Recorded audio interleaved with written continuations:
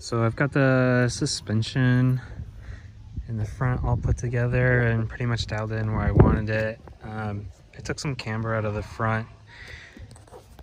From where I had it initially, it was just too much. I wanted a little less. So the front looks like now it has like slightly more than the rear, which is exactly what I wanted. And then when I took it out, it raised the car up pretty significantly, so I had to lower it back down. It doesn't have any miles on the front suspension yet, so it hasn't really settled, so hopefully it'll lower a little bit.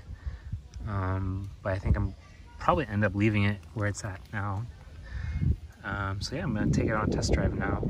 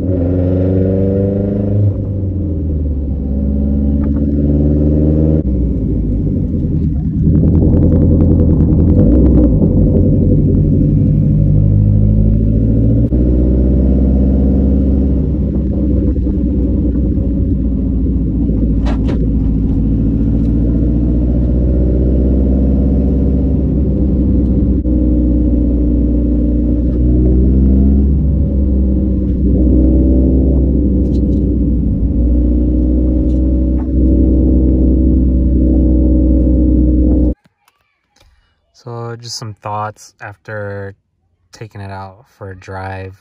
The front suspension felt really good.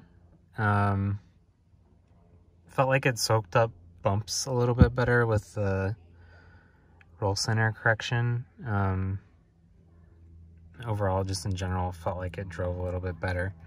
I also actually felt like I got the front end. The wheel's pretty straight. So the alignment felt kind of good too, just on that initial drive. I'm gonna go and take it to get in alignment after I put on the rear sway bar. I just gotta finish that up and then yeah, it'll be good to go. So I can't wait to get out and drift this thing with the new knuckle setup. I haven't had knuckles before, so I'm excited to feel the added quickness to the steering, as well as like just having more angle. So yeah, super happy with it so far, despite how long it took to put together. But yeah.